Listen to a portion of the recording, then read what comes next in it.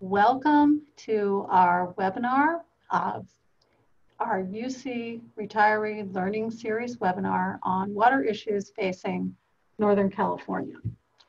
We're sponsored by St. Paul's Towers. My name is Betsy Barron and I am the Marketing Director at St. Paul's Towers. For those of you who are not familiar, we are a continuing care retirement community near Lake Merritt in Oakland. So right now I'm going to introduce Carrie Sweeney, who is the director of the UC Retirement Center. Carrie? Yeah, thanks Betsy, and thanks everyone for joining. Thanks especially for Professor Resh for joining us today. A little background as to the Retirement Center and St. Paul's Towers relationship. We successfully started this learning series pre-COVID, where we would be hosted generously at the St. Paul Towers community. We have a chance to take a look at some of the retirement communities in the Bay Area, like St. Paul's, kind of take a look around the walls and then hear an interesting lecture and learning.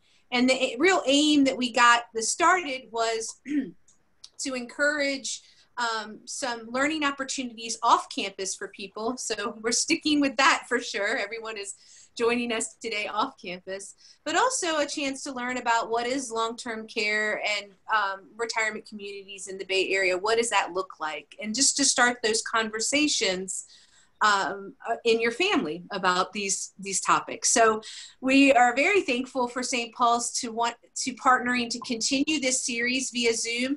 It's been incredibly popular. We've, as you can see, the numbers are high today, and continue to be high with Professor Resh's presentation. So thank you for joining and being here. I would have the pleasure of introducing Vincent H, who's been professor in environmental science, policy, and management at UC Berkeley since 1975.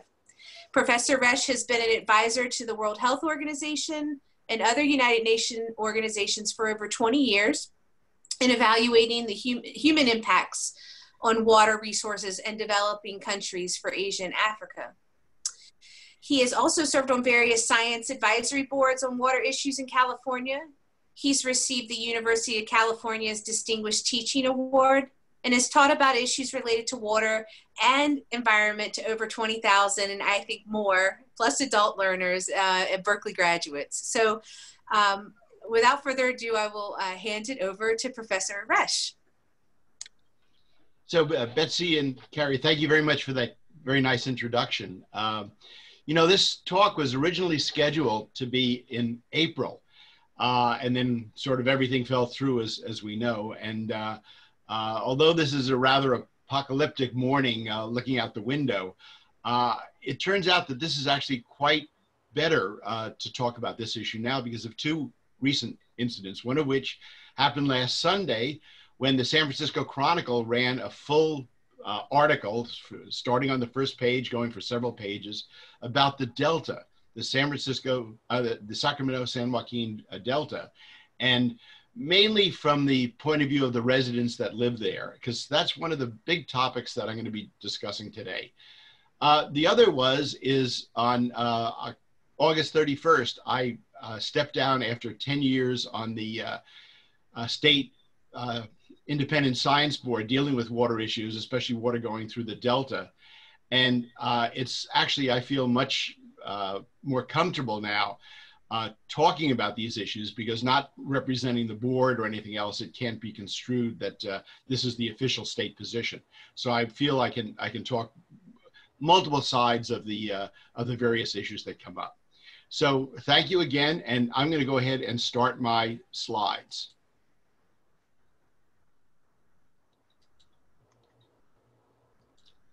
And I hope all of you can see this. This is a title slide, Water Issues Facing California.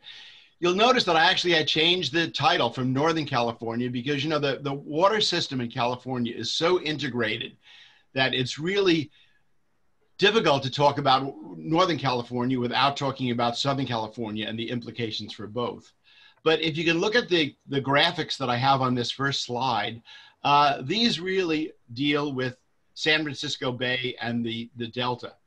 Now, under the Obama administration, the #1 environmental issue in the United States was the San Francisco Bay and Delta area. This was the #1 concern of that administration because of all of the issues of environmental problems, of water supply, and everything else. So we're really talking about an extremely important issue. And actually, when we talk about water issues, one of the biggest issues is the issue of the Sacramento-San Joaquin Delta that flows into San Francisco Bay. Now, we use the term estuary really to describe that whole Delta Bay system where fresh water meets salt water. And this is the area of concern. So, of course, we look on the far side, we see an aerial photo of a satellite photo of San Francisco Bay and the Golden Gate Bridge.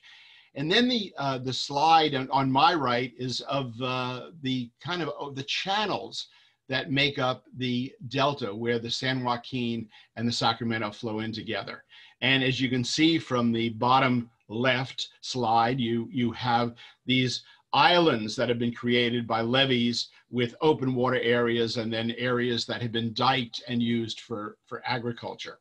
And then this, you see, of course, there's commercial species such as crayfish, fish, and a variety of other things that we see coming out of the Delta. Now, when we talk about California water, there are big issues, and they're all big issues in the Delta. And in fact, the Delta is the center of most of these. First of all is drinking water quality. If any of you have ever lived in Southern California, you know how many people there depend on bottled water. They don't drink tap water because of the taste of the water, the salty taste or the mineral taste that's very, very common in a lot of Southern California water. This is, of course, the fact that you have so much evaporation and water that's coming through the Delta can be salty as depending on the time of year. But also it's been very interesting because people in Southern California are willing to pay quite a bit more in terms of the actual cost, maybe 50 to even 100% more for their water if it was better tasting. So it's a big issue. It's even a bigger issue for water quality in terms of agriculture. There, the salts, the fact that the way agriculture is done in that fields are flooded to leach the existing salts out basically just increases the amount of salt water in the irrigation drains. So salinity is an important problem for drinking water in terms of taste, but it's a really important problem for agriculture. The endangered species of fish, you know, if you believe in the rule of law, these fish have been given federal protection, and there are 5 species in the Delta that are directly affected by activities that go on to address water in California. Levee protection is without a doubt the biggest issue in the Delta, at least to me. The levees were built to really no standards, agricultural standards, essentially, over 100 years ago, starting in the early 1800s.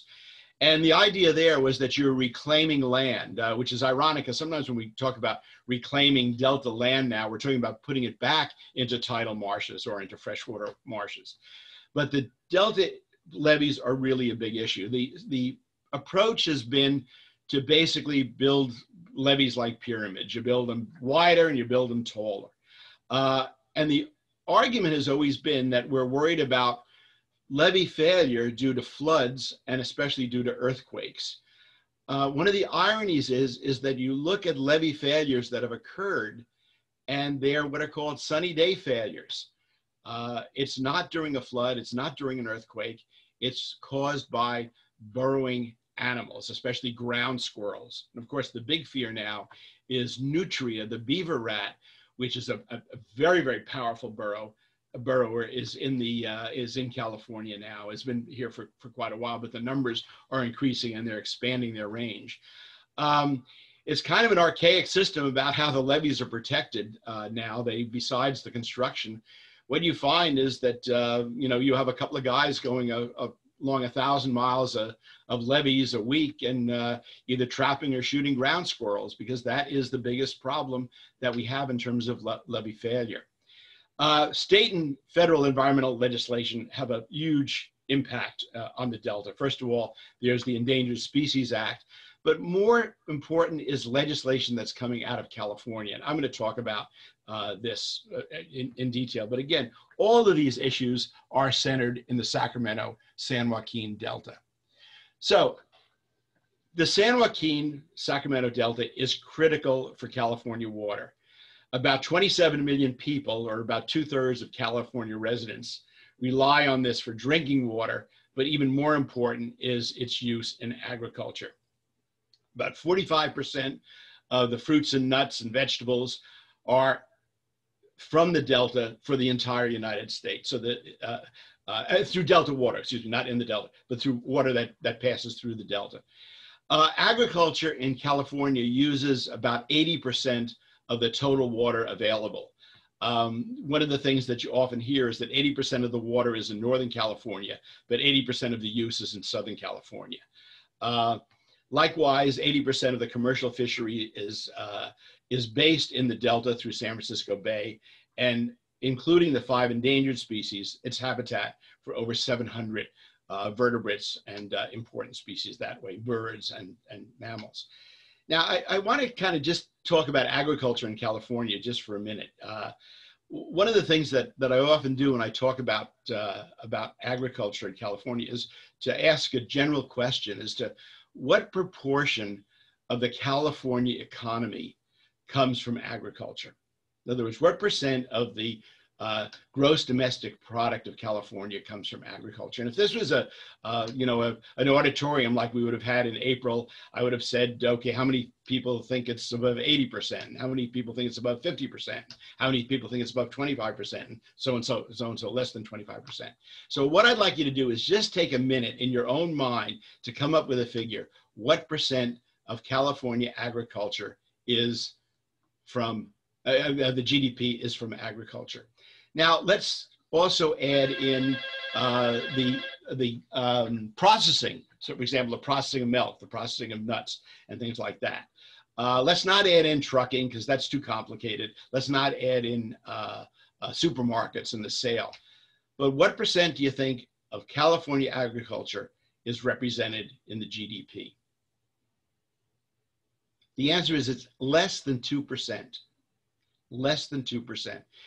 Agriculture in California is a big business, but when you think of it relative to the entire state economy, and you think of Silicon Valley and Hollywood and all the aircraft industry, I mean, it really is a small percent of the economy. And one of the questions that regularly comes up in a water-starved state with water that's going to be less in the future, how do you justify 80% of the water going for less than 2%? And maybe some of that will come up in the comments. Okay, so Sacramento, San Joaquin Delta is critical to California. Now the Delta is placed, and this is really something that I'm going to mention over and over again. The Delta's place has about 500,000 people. Its agriculture is about $2 billion in gross value. But it has a lot of people coming in for boating and fishing. Many of you that live in the Bay Area probably know the Delta from, you're taking the scenic route to drive up to Sacramento. And of course, one of the things that happens when you do this, you notice as you're driving along, if you look at the left, assuming you're driving to Sacramento, you see the level of the river up here.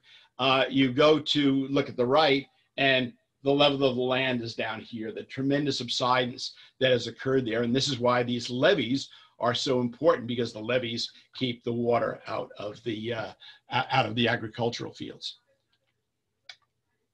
Now, if we look at the historical compared to the current Delta waterways, if you look at the early 1800s, this is when the levees were starting to be constructed, the islands for agriculture were being, quote, reclaimed. What you see is that there's like a series of anastomosing rivers and a lot of little creeks and a lot of overland flow of water.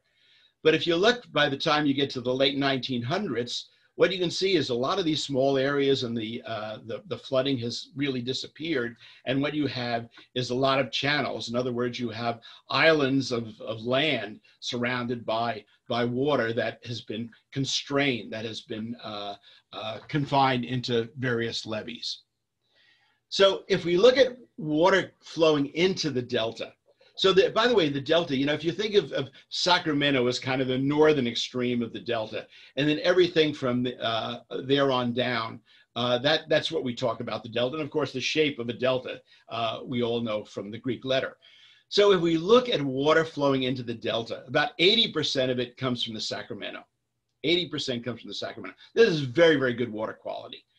5% comes from the East Side rivers, the Mokelumne, the Tuolumne, again, good. But the other thing to remember is that there's tidal influences that occur twice a day, and this brings in ocean water into the bay. And depending on the time of the year, it moves that ocean water upstream. So in the wet season, it may take a day from, say, water in the Delta to actually flow into the bay. In the dry season, it may take about 30 days. So there's this tidal influence that's very, very important.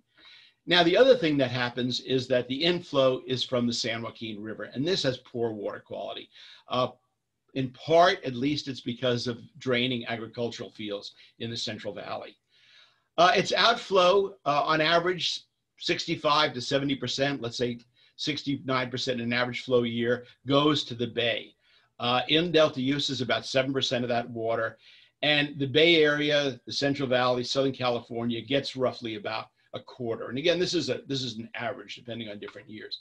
Now, one of the things I want to mention right from the beginning, when we talk about water flowing through the Delta going to Southern California starts at Fremont. San Jose depends on water coming out of the Delta.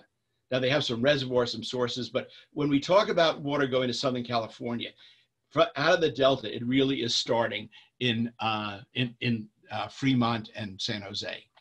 Now, I mentioned a lot of water goes to the ocean. Now, you can look at this in two ways. If you're concerned about, water shortages and, that's the maximizing the use of water, we have the idea that the water is lost to the sea. Well, I mean, arguably, because of economic reasons, it's too costly to store, and it's too hard and costly to divert and capture in the wet season. But actually, the main reason is that we need water going out to keep that salt water coming into the bay from moving upstream. So we use an awful term. We call it environmental water. Actually, the environmental water is really to keep the salt water out, and only 1% to 2% is really used in terms of maintaining water for fishes. So it's a very, very bad term that we've been stuck with, this environmental water, because the water is essential to maintain freshwater passage through the Delta, which is then shipped for drinking water. Again, following that, fresh water has to be flowing year round to prevent the saltwater intrusion, the salt water from moving up into the Delta. And then what's left goes to maintain the agriculture and the ecosystem, providing urban use, roughly 80% agriculture, 10% industrial, and 10% domestic use is what we find for California water. And actually, this is pretty much true of every developed country in the world in terms of the distribution of water. So if we look at historical conflicts that have occurred in the Delta, one of which is the idea of restoring the Delta ecosystem. And here you have competing demands both on how much water and how good the quality of the water is. As I mentioned earlier, you still have to have low salinity water for agriculture. One of the things that we see in California now is, nut production is quite high, is the shift from almonds and walnuts to pistachios. And the reason is pistachios can grow in saltier water. So we see, and during the drought, for example, hundreds of thousands of trees were planted higher up in the valley than before. But again, with the idea of perennial crops being so important, and we'll get into that a little later. The endangered species, the flow reductions, and the actual shifts in the direction of flow, because the pumps will draw water in if there's not enough water, maintaining the flow out to the bay. Water supply reliability, the issue that really is one of the take-home messages, there's not enough water for everything. People are going to get less water. The ecosystem is going to get less water than they want, or maybe even that they need. There is not enough water to go around. And so this is where we'll see compromises taking place. The water quality, I've already mentioned Southern California water standards for drinking water, but also for agriculture. And again, the fact that we have this process of flooding the fields to drain the salts out so that the soil can be productive. And levee failure threaten agriculture and urban uses. In the United States, among the top 5 security risks that the government has identified, levees are one of those 5. The failure of those levees would be a disaster. And I'll show you that in a couple of slides down. The other thing is Delta as place has become very, very important. You know, Delta has a couple of historic towns, Walnut Grove and Locke, the old Chinese communities. It's kind of a charming place to visit. You have old ferries that are crossing the Sacramento River. You've got, you know, kind of speakeasy type hotels like the old Ride Hotel in Ride. And this has really become a big issue of preserving this unique part of California. And it really is. The Delta is a unique part of California. But one of the things we find in water in general, and we can start at the battles of the Klamath River, where it was farmers against salmon, and you know, hundreds of thousands of salmon died when water was cut off in the early 2000s. And that is that when you talk about water in California and talk about agriculture, you've got to talk about the third component. In the Delta, it's Delta's place. But what it really comes down to is way of life, maintaining a way of life, even if it's not profitable. For example, in the Klamath agricultural area, is maintaining that way of life. And a lot of the arguments, a lot of the disagreements, and a lot of the stonewalling, it really is about Delta as place or the maintaining a way of life. So what are some of the problems that we see within the Delta that are going to affect agriculture? And this actually goes into the Central Valley as well. Continued subsidence within levees. 5 to 25 feet are already evident in terms of compaction of the soil, erosion, oxidation. And then the groundwater pumping, which is a big issue that I'm going to come back to, that also produces more subsidence. So you can find areas in the Central Valley where it's actually 30 feet below where it was in terms of the level. Sea level rise. Sea level rise is real. In the Delta, we're counting on 55 inches of sea level rise, including surges. One of the things that's been important about sea level rise is not just looking at the effect of a few centimeters or a few inches, but realizing the effect that this has, the magnifying effect on the surges that are produced during sea level rise. Climate change, 2050, a third of the loss of snowpack, increase in intensity, frequency of winter runoff, and of course there's greater variability that I'm going to again come back to this in terms of droughts and floods, but there's increased variability. Invasive species, I've already mentioned nutria, you know, and the Delta is really a perfect example of invasive species because you have species that are very valued. Bass for fishing. Remember, the striped bass is not a native species in the San Francisco Bay. It was brought in from the East Coast. Nutria, this very, very damaging beaver rat. And of course, human population growth. We have periods where the population decreases in some areas, increases in other areas, but all of these will increase the demand for water. Now, Delta smelt is probably the iconic, this little 4-inch long fish that is one of the endangered species. Because if you look at the long-term trends in Delta smelt, what you see is that the numbers really started to go down in around 2004, 2006. And what we see is the rise in other areas and then the decline. And if we look at this in terms of other pelagic species as well that are endangered or important, such as the striped bass, economically important, we see this decline that's occurring in numbers. And this was referred to as the pelagic water decline or the open water fish decline. And this is really what caused the Endangered Species Act to actually look at the protection of these species and suddenly bring the individual species into the environment. One of the questions that's undoubtedly comes up is, who cares about this delta smelt? It's, about 4 inches long. It supposedly tastes like cucumbers, but who really cares? Well, again, if you believe in the rule of law, that this species is protected, and this is considered something that we have to help maintain its survival. Currently, there are huge, those little swimming pools that are set up in people's backyards, maintaining populations of delta smelt, mainly for research, but also for potential restocking. This was done in the Rio Grande River for the stocking of the Rio Grande silvery minnow, where it's basically you create a little fish zoo to try to keep the population alive. The problem is there's almost no genetic variability. Okay, and again, this is the organism decline that you see. One of the initial ideas in terms of protecting the delta smelt, and actually under the Schwarzenegger administration, was one of the big pushes, and that is habitat is a substitute for more water.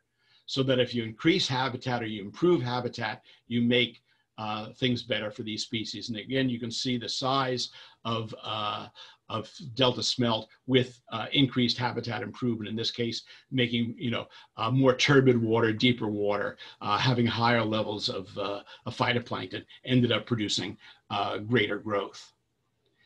This is the big thing I wanted to talk about when I mentioned levee failure.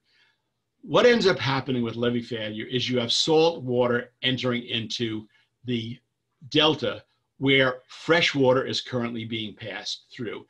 Currently, the way the delta works is that water is coming down from the Sacramento, it's coming from the San Joaquin, it's flowing through the delta, and then down by Tracy, there are federal and state canals that distribute the water, and the pumps of those pull the water through, and also, unfortunately, pull fish through as well.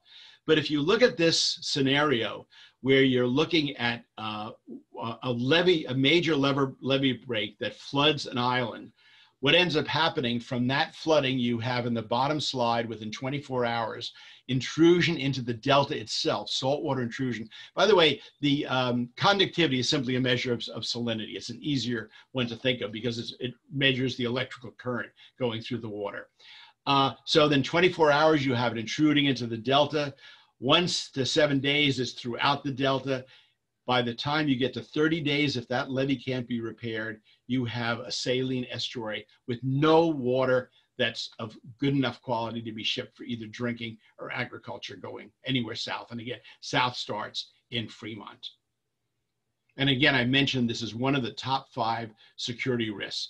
Here is an example of a breach that we saw recently. And again, this was a case of flooding, but usually the breaches are sunny day failures. And here we see levees up on the top where highly channelized, highly constrained water by levees that are at water level on the left, or depending on which way you're driving, and then 15 to 20 or 25 feet below. Okay, so one of the huge legislative advances that was produced came under Governor Schwarzenegger, Arnold Schwarzenegger, when he was government, a Republican administration. This was the Delta Reform Act of 2009. Now, what this established were co-equal goals. And I know if there's any former English teachers in the audience, how can you have co-equal goals? They just would be equal. But they thought that this would give emphasis to the fact that both of these are important. First, to protect and enhance the unique cultural, recreation, natural resources, fish, and agricultural value of the Delta as an evolving place. And the other co-equal goal was water reliability. Again, not as much as you want, but match water use to water availability. The other thing that was part of this was the restoration of the Delta. And this was a huge amount of money that was allocated to this. But ultimately, the cost was going to be for the users would pick up the cost. In other words, the people that are using the water out of the Delta, and of course, the pollution of it. So that you had, the best example is the ammonium removal that's at the Sacramento treatment plant, which was in the well over $1 billion, multiple $1 billion actually, if you think of the maintenance and everything else. And this is the idea of improving the water quality, with ammonium being considered, and at least by some of that passed the legislation to push this as one of the pollutants. Okay, so let's look at what's called today the Delta Conveyance Project. This is commonly known as the tunnels. Okay, and I want to give you the little bit of the history of this because it's changed over time.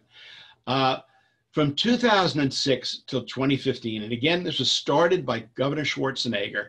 The idea was to have what was called the Bay Delta Conservation Plan. This consisted of 2 tunnels and a huge restoration project. The price tag of this was well over $60 billion. This was the biggest engineering development project in the world. A lot of it was going towards restoration.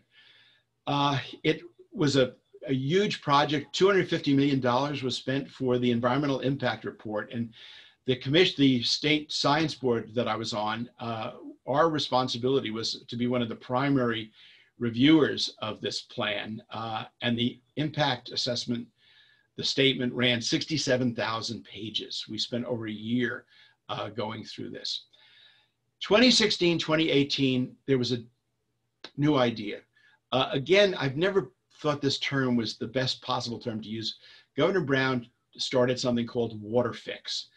And basically what it was to do was to separate the restoration from the actual creation of the conveyances that brought water to Southern California.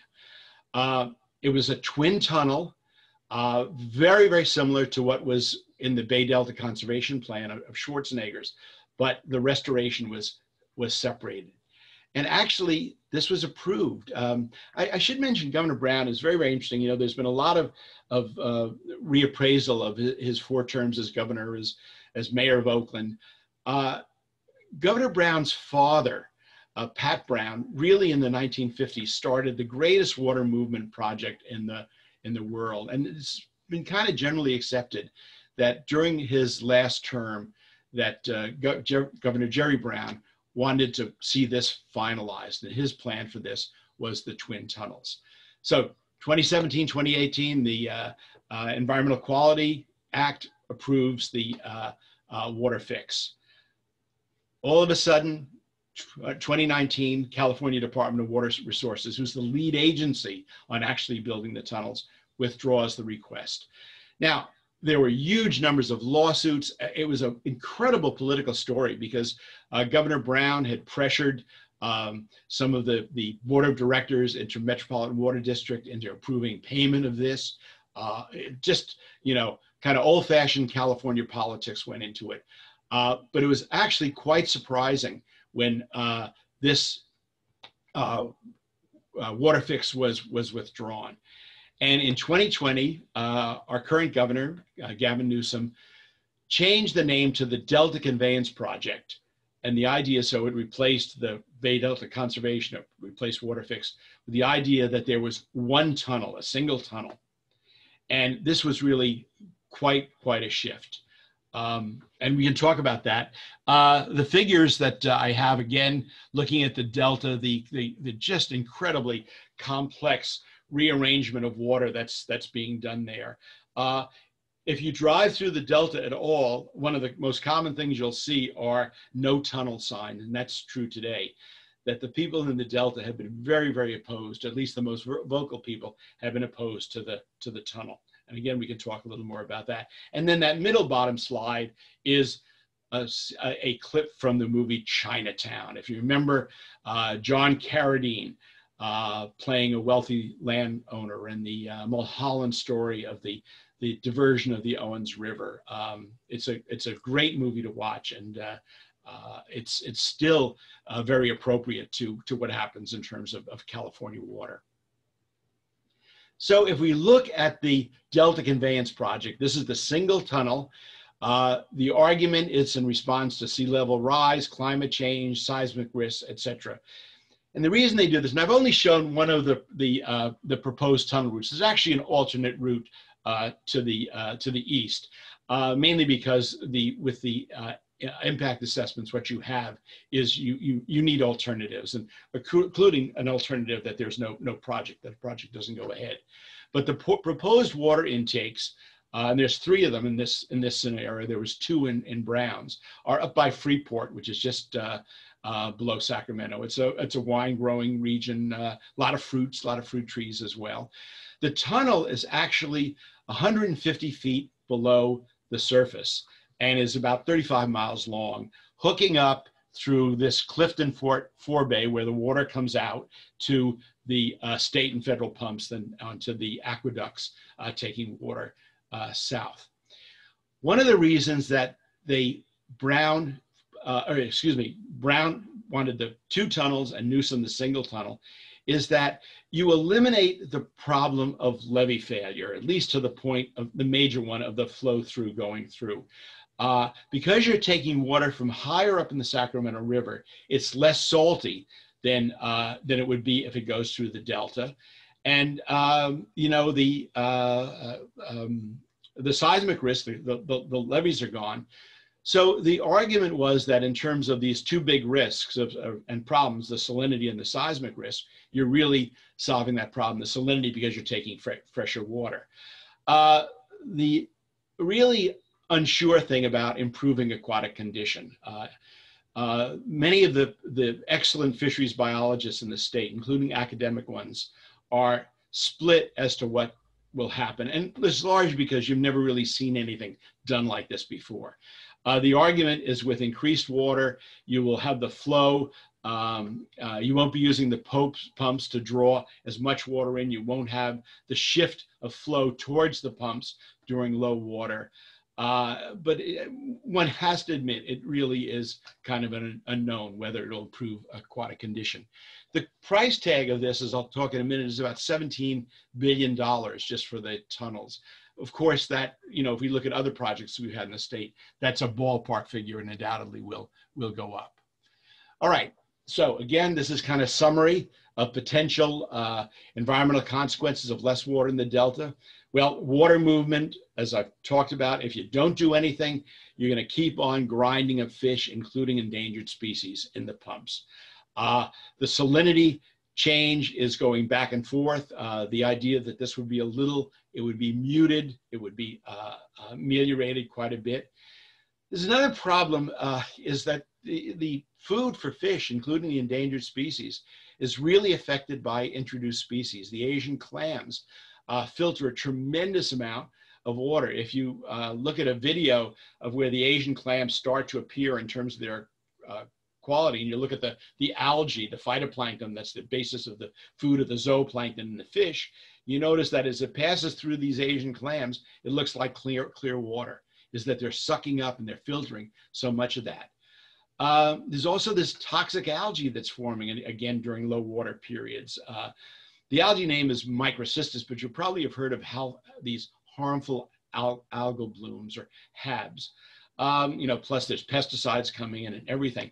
Now, the toxics thus far have killed a few dogs, but you don't find much in the way of human deaths unless there were compromised conditions that this may have played a role. But this is, again, a really big issue in terms of less water in the Delta. And this, of course, would happen if large amounts of water are taken in the pumps. And of course, one of the big ones is the habitat loss and how that can be recovered. All right, what I want to do is concentrate now on the current solutions and give you some of the issues that each of them raise. Where Governor Newsom is using a term that's, it's a likable term. It's better than water fix and everything else, or co-equal goals. We have a portfolio approach to water. Now, the portfolio approach is going to involve water conservation. And one of the things, again, when I was telling some friends that I was doing this talk, they said, Southern California is stealing our water again.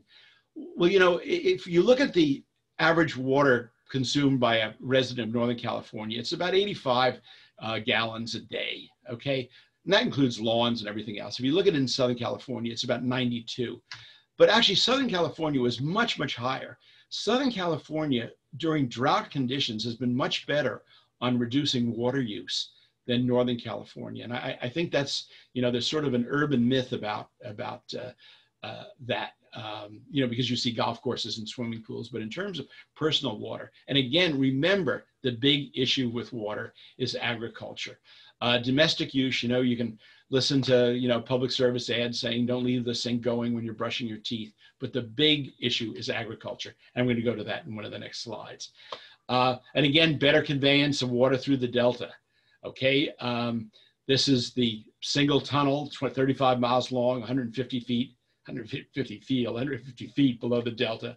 And then that goes to the state and the federal water distribution systems. Storage, increased storage.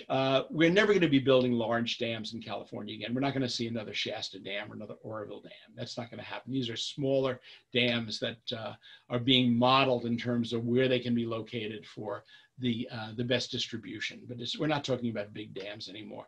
But we are talking about increased groundwater storage. And that's another point that I'm going to come to in a couple of slides.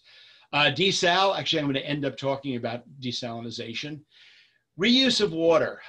This is a big thing in some countries. You look at Singapore, you look at Israel, they are reusing 85 to even 95% of their water. Again, we'll look at this in a second. I think one of the things that's inevitable is taking land out of agricultural production. We already see the shift of nut trees going from the south to the north, the shift in the type of nut trees. This is sort of a little bit of a exaggeration, but every time you eat an almond, you're drinking 3 to 5 gallons of water. They're very, very intensive. Perennial crops tend to be very intensive in terms of water use. The big thing that's happened, that this is really new, and whether this is going to work or not it's very hopeful, and this is the voluntary agreements. In other words, that you have the environmental groups, the conservation groups, the non-governmental organization, the agricultural groups, getting together and trying to decide how water is going to be allocated. Now, this to some of you say, this is pie in the sky. Why would anybody give up water? Well, the thing is, what you don't want is the legal battles to take over, because what we've seen in a lot of cases in California, the decisions that judges made just didn't make a lot of sense. And so what you're doing is you're avoiding this sort of haphazard decisions that can be made and appeals. And you're trying in the beginning to come up with some type of compromise about how water is used. And of course, there's other approaches as well. But let's kind of talk about some of these things in terms of their practicality. Okay, again, I've mentioned this before. The water conveyance system costs, the current idea is going to cost about $17 billion. That, of course, likely will go up with the annual cost of about $3 billion. Restoration is going to cost $3 to $4 billion. That's associated with the conveyance, and an annual figure of of $300 to $400 million. But the big cost is going to be stressor reduction. Okay, and I've already mentioned the Sacramento addition of tertiary treatment to reduce ammonium. And this is quite expensive if we look at Red Bluff and Redding and a few of these others, and plus other stressors as well, not just ammonium. And this is going to have an annual cost about $1 to $2 billion. So these are big ticket items. I mean, this is not a cheap solution. I want to mention now one of the take-home messages: something's got to be done. We cannot continue just with the status quo, and that this is sort of the path that the state is heading down. All right, let's look at agriculture in terms of water conservation. We have extremely good ways of preserving water in agriculture. We have precision irrigation, good drip systems, ways to avoid runoff from agricultural fields, highly sophisticated electronic monitoring of use. And the idea is you want the evapotranspiration, the amount of water that's lost through the plant, equal to the amount of water that's applied. Okay, here's the problem. Whenever agriculture has used any type of water conservation, they take the water savings and they grow more crops. That's really what ends up happening. The water savings is just going for more crops. If you look at where water comes, 30% is from groundwater that's used in the Central Valley, and 60% of that groundwater is used in drought. The irrigation is important because without irrigation, you don't have that recharging of the groundwater. So it seems like, you know, an anomaly, but if you're reducing the amount of water that you're using, you don't get the recharge of groundwater that you need for agricultural and for other uses. Currently in California, and this is an incredible legislative advance that groundwater is now regulated, 13% of the groundwater in the state is overdrafted. So I'm using a euphemism for the solution to this: reduce the footprint of agriculture. In other words, you take land out of agricultural production. That's one of the things that I think is inevitable. So let's look at groundwater. And I know a lot of you don't like to look at graphs, but I'll try to explain this. If we look at the change of groundwater in terms of millions of acre feet, this occurs on an annual basis. And we're going from 1925 to 2016. Those shaded areas are the dry years compared to the normal or the wet years. If we look at the Sacramento Valley, we're not actually doing too much drafting of groundwater. It's not too bad. We look at the Sacramento River, we see that, you know, it's going down annually. And we look at the Tulare Basin, in other words, from Fresno to Bakersfield, it's going way down. In 2014, California, and again, Brown deserves a lot of credit for this, passed the Sustainable Groundwater Management Act. And what this does, it gives water agencies time to develop their plans to bring the basins into balance. In other words, that the recharging of the groundwater equals the amount of the groundwater that's taken out. And then they have to achieve this over a 20-year period. This is an absolutely major piece of legislation. California had no idea how much groundwater was being used at the state level or how much overdrafting there was. So this was a major accomplishment of the Brown administration in passing this. And you can imagine they tried to do this for years with a lot of difficulty. Okay, what about the Colorado River? You know, we think of the Colorado River as also an important source of water. And this you can see in that little map to the left. It really is in Wyoming and Colorado and New Mexico and Arizona, and of course into Mexico. If you look at the water supply in the Colorado River, which is that historical supply and use, you can see the red, the water use going up, the great fluctuations depending on water cycles, precipitation cycles in terms of the supply.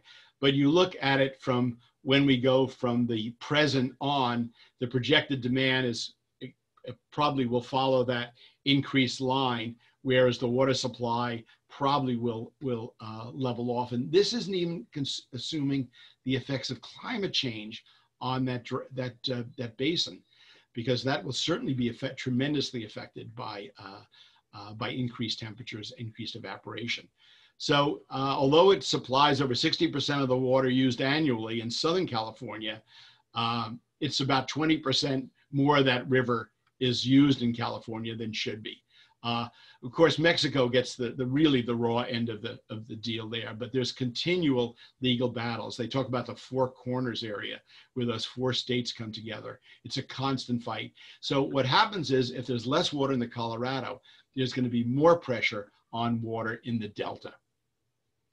Now, this year, there have been a couple of incredible papers that looked at tree rings, historical tree rings, in terms of the history of mega droughts in the Western US. And if you look at that graph of California precipitation, you see it's always bounced all over the place. It's always been highly variable. One of the big predictions of climate change is that it will become even more variable. And if you look at the drought area in California, you see with the increasing color, this is the increasing area of intense droughts that have occurred over the last 18 years. And then of course, you know, look at the dry canals that are coming. But if you look at this last figure in the bottom, and this is a really interesting one to look at, where you're going back and you're using tree rings to look at when we've had extended periods of drought. And the area above that line is wetter than average. The area below is drier than average. and you see these mega droughts that, lasted for in some cases over a century. And the question is, of course, are we going into a mega drought now, or if we just is this just variability? But this is again something that's been very, very useful. I also want to point out, these are models that we see when we go beyond this, and models are useful, but of course they're all wrong, but they can tell you a lot. And when you find out what's wrong about them is when they really can become even more valuable. So this is one of the things, when you see models being used, whether it's about climate change or anything else, remember that they're all based on assumptions, and probably any one of them is going to be wrong. But together, especially when we find out what's wrong with them, they become much, much more useful. All right, let's talk about desalination, because this is something that everybody, is very, very hopeful about, myself included. And has been used very, very effectively in some countries. The big issue about desal is how much energy it uses. There are five main types of desal, depending on environmental conditions. The multi-stage flash distillation, you're basically just putting it to vapor, and then the salt accumulates, the fresh water comes out. Very, very high energy use. At the other end is reverse osmosis. That's the SWRO and the BWRO. And again, depending on the salinity of the water, it uses more or less energy. So if you're using water that's already brackish, maybe, say the ocean has 35 parts per thousand salinity, and brackish water has about 10. If you're using brackish water with desal, you don't take as much energy with the 10 parts per thousand as you would with the 35,000. So this is kind of the different approaches that have been used. If we look at how desal is used throughout the world today, almost all of it is reverse osmosis, where you have a membrane and you're using energy to bring the fresh water across that, and then the salts and the minerals remain. It's a very, very wonderfully simple design. If you look in that graph, the cost has dropped down and seems to be asymptoting at about now at about that lower level, which is really what's pushing people into new areas of technology.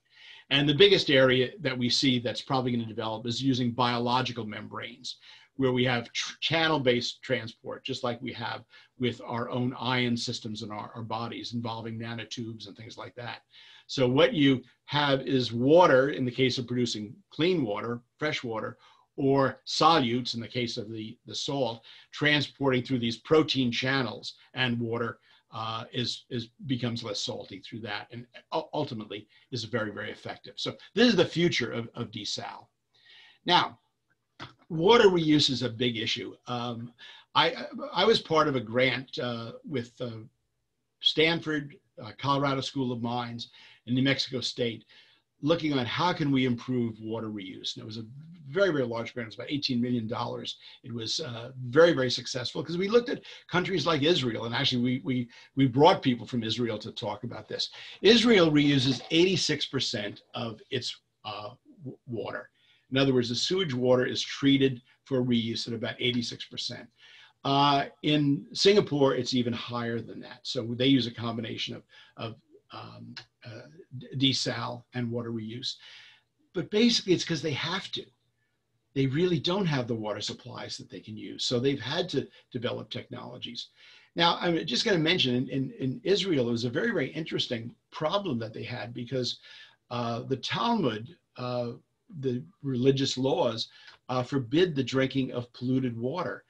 And so how they came around that was they had rabbis agree that we consume products that can be considered polluted, such as olives. The alkaloids in olives are totally unedible. And that if you dilute olives enough, any homemade olive maker has all these techniques for doing it, the olives, the alkaloids drain out, and you can eat them, you can cure them. Well, this is what they decided to do in establishing how the Talmud could be rationalized in terms of reuse of water. And what they did was they used dilution factors.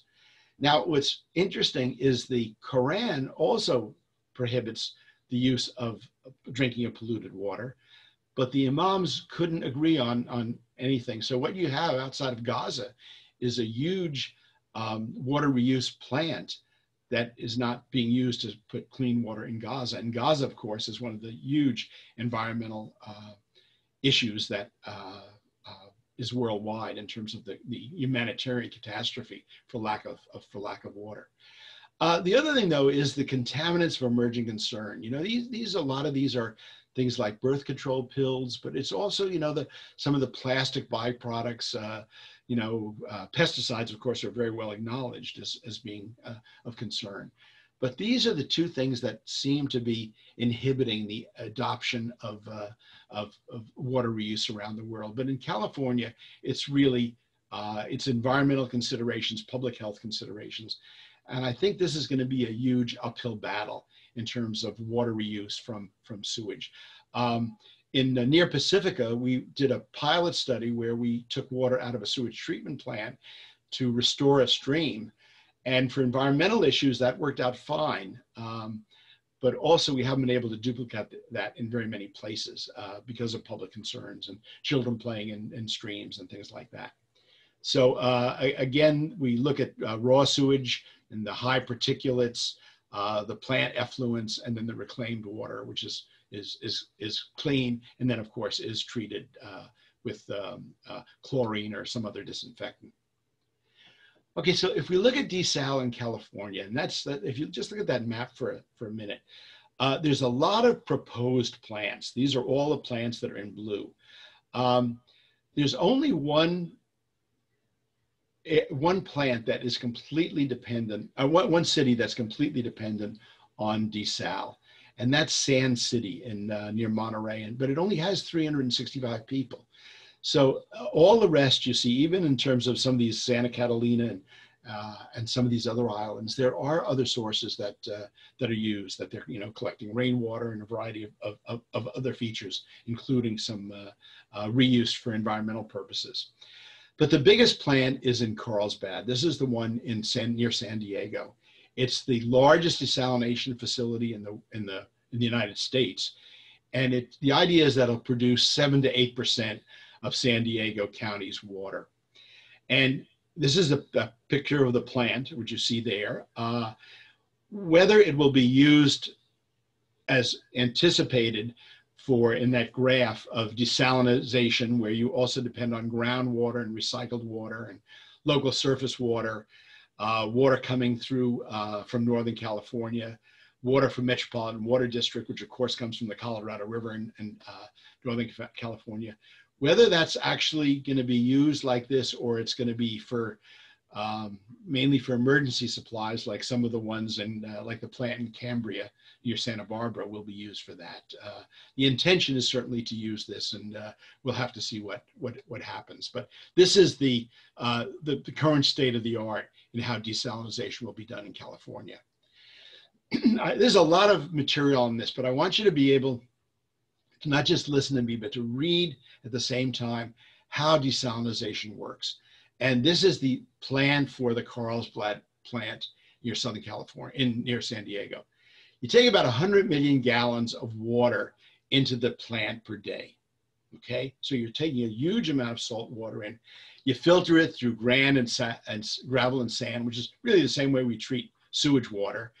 Basically, the particulates adhere to that, get caught into the filters, and then the next step is classic desalination, reverse osmosis.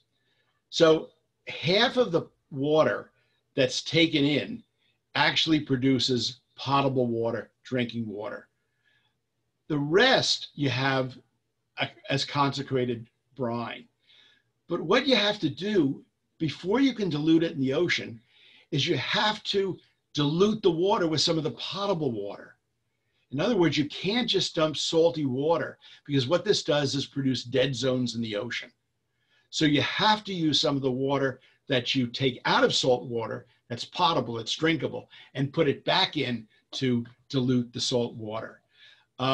So currently, most plants that are in the world, especially in the big ones, of course, are in. I visited one in Kuwait a couple of years ago.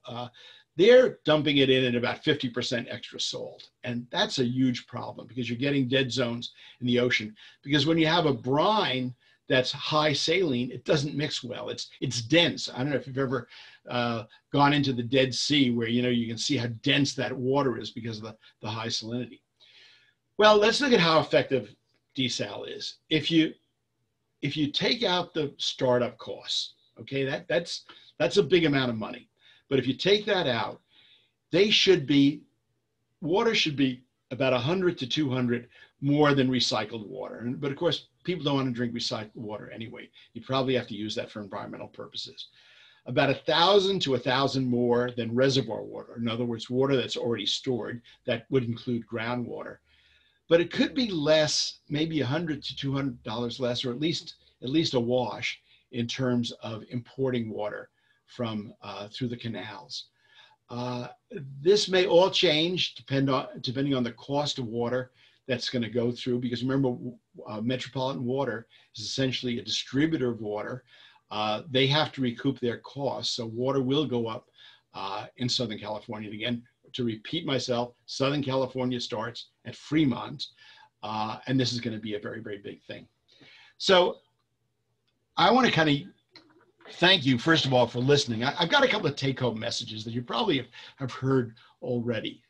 One of which is that nobody in the future is going to get as much water as they want. There's going to be compromises. There's going to be increased pricing of water. For example, for domestic water, for our water supplies that we use in our homes, water is charged at kind of a funny metric. It's acre feet.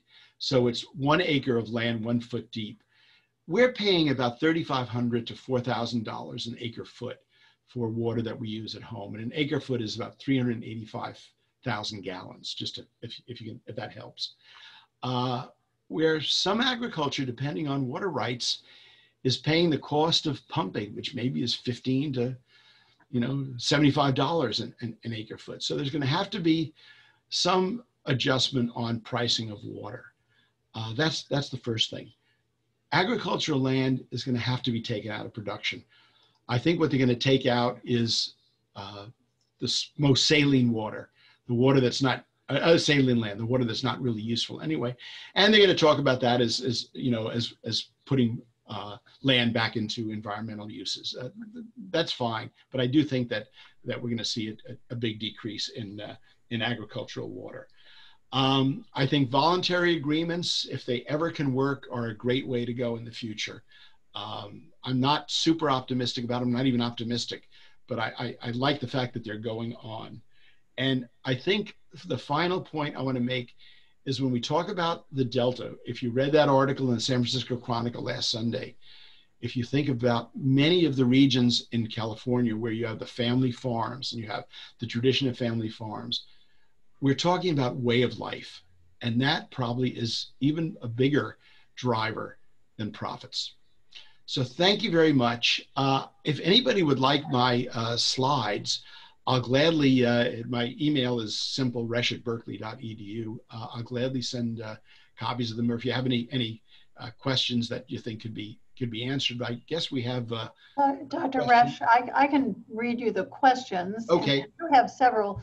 However, you've already covered some of them, so we'll try to weed those out.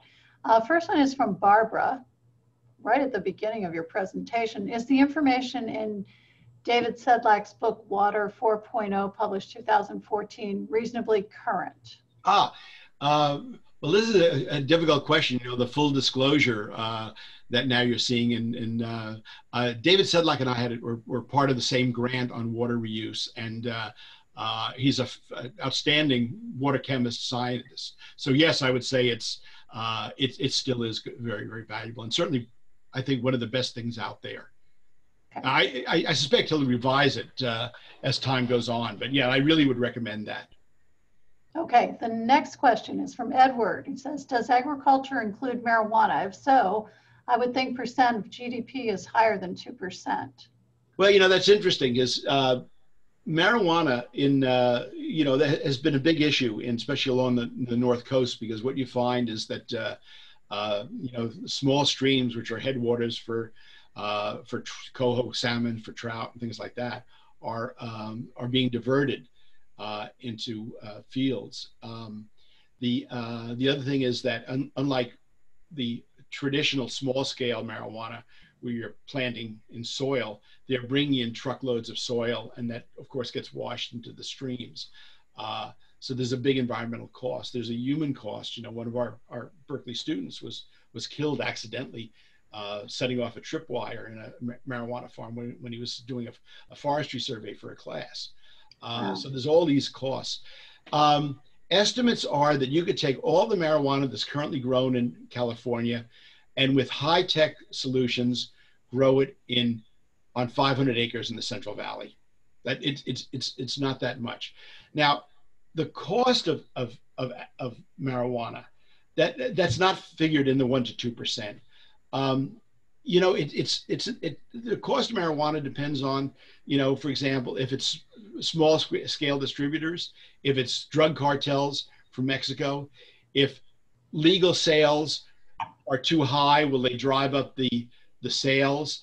I would venture to say we're still talking maybe at most slightly over 2%, even though it's the biggest cash crop in California. I would say that because what's going to happen is it's grown very, very effectively in aquaculture. I once was driving down University Avenue in Berkeley, and my wife and I wanted to buy some marigolds, and went into one of these places that are selling, lights for marijuana cultivation. And I asked about marigolds, and the guy looked at me like I was crazy, But it's very, very easy to be done on an industrial scale. So to tell you the truth, I'm not sure, but this is my gut feeling when I say it would push it up more. But there's so many factors in the sale, the price of marijuana, and the incomes. Yeah. Paul wants to know, this is a completely different path we're going on, is if you know the magnitude of water used to fight fires. That's very interesting. No, I don't know, actually. I do know that when they can do aerial,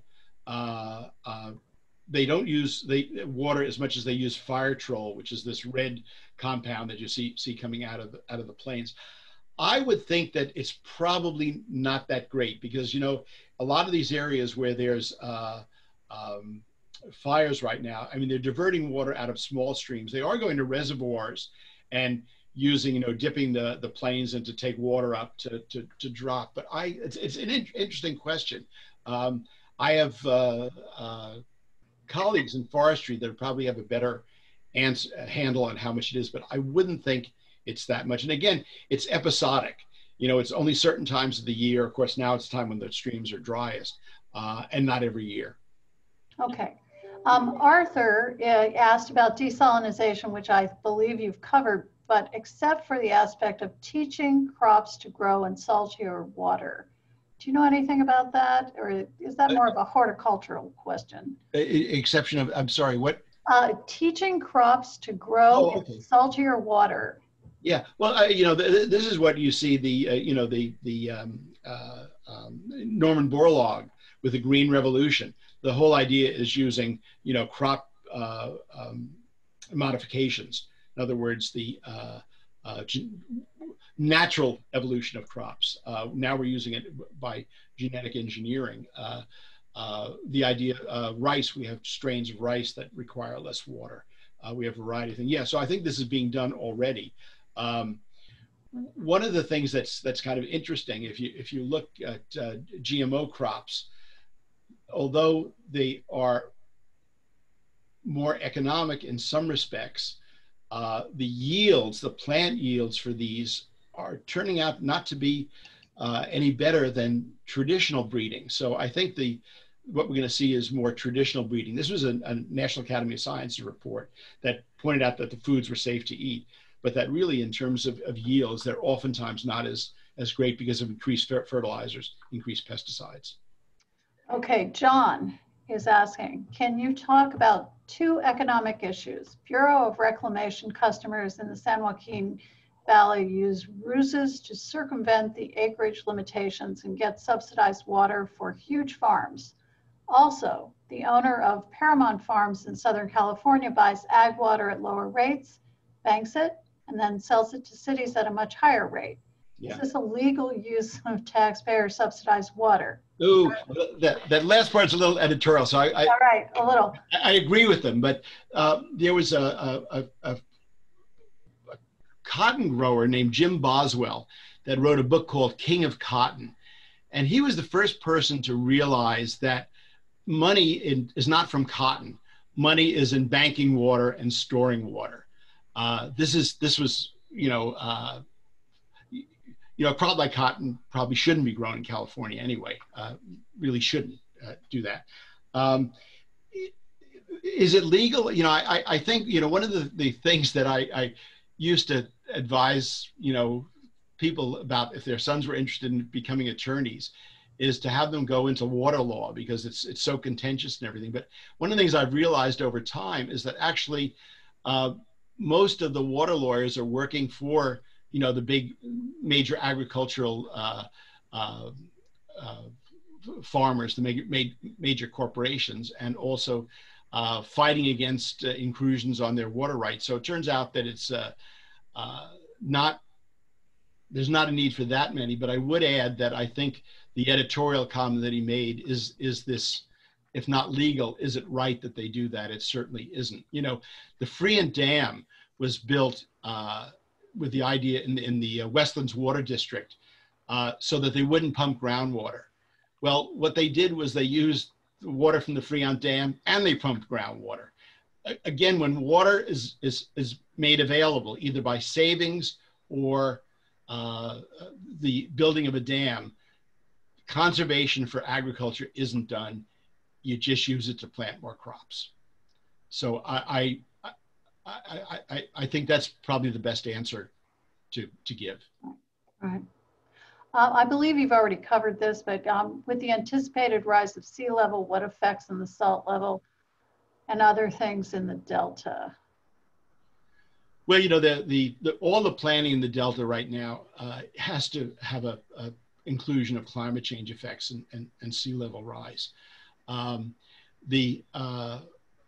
Certainly a lot of the restoration projects that are being done are planning with this 55 inches of sea level rise and surge rise in the Delta.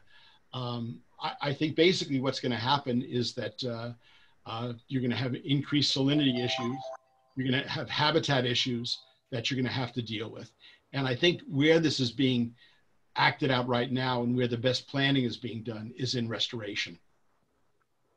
But they're big issues, If you end up having continual subsidence and you have sea level rise and you have potential for levee breaks, it's not a good situation.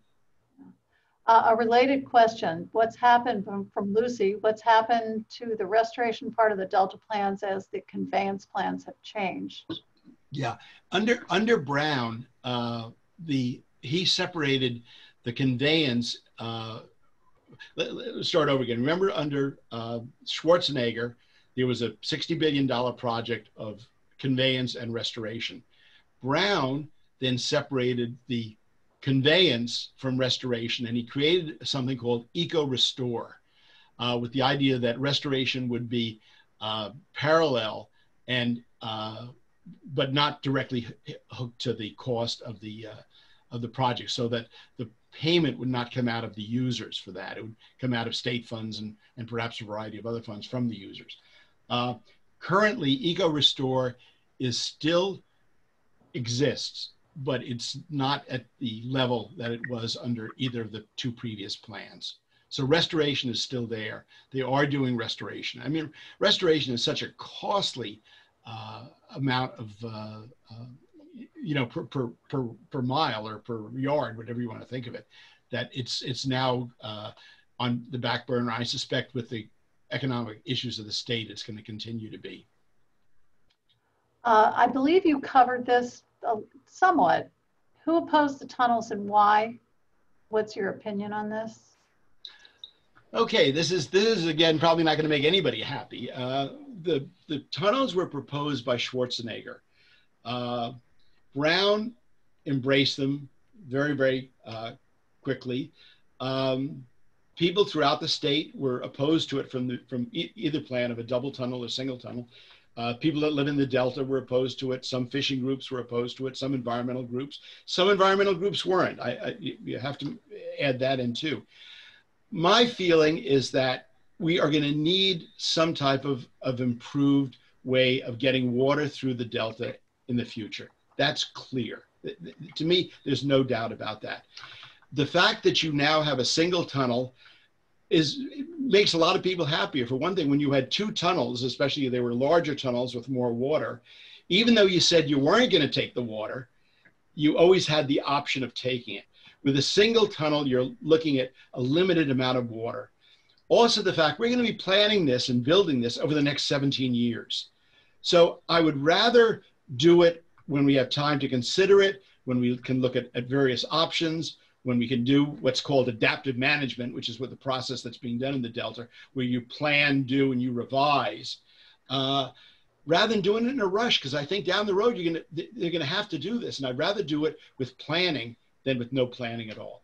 So I'm very pleased that we have a single tunnel instead of two tunnels, and I think most of my colleagues that I've worked with prefer this, but I would say that the single tunnel is not universally embraced. I personally think it's a good thing that we should be doing now. Okay. Edward says the Delta Conveyance Project reminds him of the Battle of the Peripheral Canal in the 1970s. He doesn't see much progress and he doesn't expect any progress, stalemate among the parties. Do you agree? Yes or no? He's right about that. And who was the governor during the Peripheral Canal? Jerry Brown. Yeah, I mean, it's the impact of the tunnels relative to the Peripheral Canal in terms of land use and a variety of other factors is far less. So had we gone through with the Peripheral Canal, 30 some years ago, I think we would have, we would be used to it by now. We would have been tinkering with it in terms of how much water we have go through it, just like we will be with the tunnels. But he's right. This is basically an underground version with a little less impact. The tunnels are, roughly 30 feet in diameter, 32 feet in diameter. So, but it's the similar idea. He's right. Okay. Amy. And by the way, the idea is not going to go away. If we don't if the tunnels end up getting delayed, it's going to come back again and again. There's no choice. Okay. Amy says, I attended a presentation a few years ago by the head of the California Water Department. She said there are more than 500 towns in Southern Cal where if one turns on the tap, no water comes out. Is this still the case? Are there towns without water in Northern California?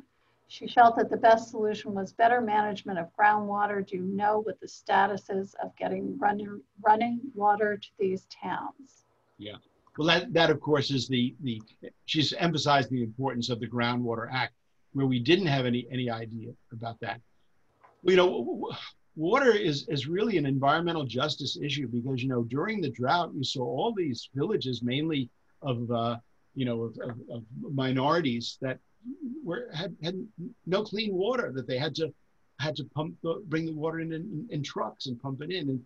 And yet many of these were located near enough to wealthy communities that just didn't want to bring their water needs into theirs. And so you had adjacent communities where some had an overabundance or at least an abundance of water that they were using, whereas others had none. So I think that the head of water resources, I'm not sure who it was at that time. There's a few that no date was given, but yeah, that was they always wanted to monitor groundwater. That was always the big thing, because so much of agriculture depends on it, and the recharge in terms of getting the stopping the subsidence, getting the water, any kind of purification depends on groundwater. Yeah. Good question. Yeah, Gloria and Doug actually are both asking about taking a significant part of agriculture out of the state to areas that have more water. And Doug also is asking, what the economic and political implications are of taking ag land out of production. Well, you know, one of the reasons that we can have asparagus year round is that we get it from all over the world, you know, where there's a shortage of a local crop, we get it from somewhere else. So in January, you can get pineapples from Tahiti. There's globalization of agriculture already. So I don't see this as, I mean, there are certainly political ramifications in that the California farmers are certainly an incredibly effective political group. Again, far more than their percent of the economy would represent. Partially, it's because of the fact that it's so dispersed throughout the state in terms of the assembly and the Senate, state Senate. I see this happening already. You know, one of the things they do in Europe that's interesting is they tell you where the fruits and the vegetables are coming from, what country. Some of the supermarkets do this. They'll say these asparagus are from Mexico. One of the things I remember somebody telling me from the Delta, and talking to a Delta farmer once, and he said, you know, there are unique things that we grow here. If farming ends in the Delta, where are we going to get white asparagus from? Well, you know, when you see white asparagus sometimes now, it's coming from France or it's coming from Spain. I just think there's globalization of agriculture. Is this going to make anybody in California happy that from the farming community? I doubt it. You know, in terms of just look with the limitations on soy going to China, the political implications of that once the tariffs were put on that. Because we're getting short on time, I'm going to try to condense some of these questions. Doug and Barbara are asking questions about, Ray and Barbara. First of all, Ray is asking about are there movements to educate the public and encourage transitions away from water-heavy foods, e.g. almonds, pistachios, varieties, tangerines? And Barbara is asking, should we prohibit rice and almonds from California agriculture as water-heavy? Well, you know, almonds is a wonderful example because one of my colleagues that's an engineer at Davis, whenever he goes to, he's consulting overseas or he's going to movies overseas, he always buys almonds there and brings them back. He's repatriating the almonds to California. And what he's showing by that is most of the almonds actually are exported. That's really the, you know, a large market.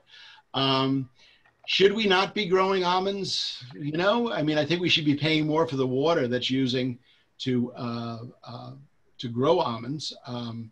I would mention that, you know, the former head of water rights in California, who's now retired, in a private conversation with a group of people that were involved in water, said that what needs to be done is that all the water rights in California need to be re-adjudicated or adjudicated, whatever the correct term would be. And in Australia, they did this after the millennial drought, you know, the 10 years of drought. All of the water rights that people were depending on were adjudicated. They had to be reconsidered. And although this would be an incredibly unpopular move by farmers in California, because if you have senior water rights versus junior rights, you know, original water rights in California is a really complicated issue, but it comes down to the fact that so much of the land was owned by the government that rather than using riparian rights like they used in Europe or they used in the Eastern US, they said, well, let's use prior use. If you've been using it for a long time, you get to keep it. And at the time, it made sense. But this is really, you know, the big issue. So really to get to that question about should we be growing rice, should we be growing almonds? You know, most of the rice is exported. You know, it's being sent to Asia. It's you know, through plant breeding, you have rice stands that use less water. Also, of course, you have you know, the issue of air pollution from burning the stubble. I mean, there's a lot of things with crops. Yeah, I would like to see more regulation of crops. You know, I mean, politics and growing crops have been part of the United States for, you know, a long time. You know, we opposed the Suez Canal because we were afraid that cotton would be grown cheaper in Egypt than when they could produce it in the southern United States. So that's what sent Nasser to Russia to build the Suez Canal. So we always had these issues. For sure, cotton, I'd like to see go. That for sure. You know, as cotton farmers, the old guys will tell you, you know, unless you see a couple of dead birds in the field, you're not spraying enough. Well, I'm sure that we could go on for another half an hour because of the volume of questions that we have, but unfortunately, we're not going to get to all of them, but I'm going to give you the ringer right now, which is I only see once in here. Do you think that drinking water may prove to be a source of COVID infection? Well, let me answer this by saying certainly sewage water has shown to be a source of COVID infections. One of the things that you're seeing all over the state, I mean, Berkeley is doing a huge project of looking at sewage effluents from various plants and looking at the prevalence of the COVID virus. You know, I mean, between the treatments, you know, the bromide and everything else that are being used, the chloramines, chlorine. I'm sure this is being looked at. Let's say probably like the person asking the question, I hope the answer is no. But certainly sewage water is. So with recycled water, you do have that potential problem. Getting viruses out is the most difficult. Well, it's 12:30. That is the end of our webinar. I want to thank Dr. Resh for his presentation, which was excellent. Your email, again, is resh@berkeley.edu. And if you would like a copy of his slides, just send him an email. And you can also email me, bbarron@covia.org, if you would like a copy of or a recording of the presentation, a link to the recording. Thanks everybody for joining us today, and we will see you in October for our next webinar, UC Retiree Learning Series. Thank you very much.